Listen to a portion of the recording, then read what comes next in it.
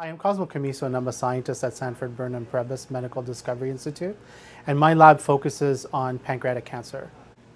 Pancreatic cancer is one of the biggest cancer killers in the United States. Over 53,000 Americans this year alone will be diagnosed with the disease, and over 41,000 of them will die.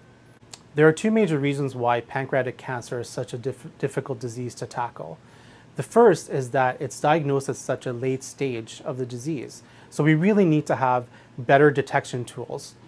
The second is that we need better drugs because the current therapeutics that we have are really not that effective. We're building on a study which is now about 2 years old, where we identified a new way that pancreatic cancer cells get nutrients from their environment. So now we're going to be testing whether cutting off this fuel supply can actually be combined with chemotherapies that patients are already using in the hopes of creating a new and improved way of treating these patients. So what's great about being at Sanford, Burnham, Prebys is that we're poised to be able to use cutting-edge technologies to really address important questions in cancer research.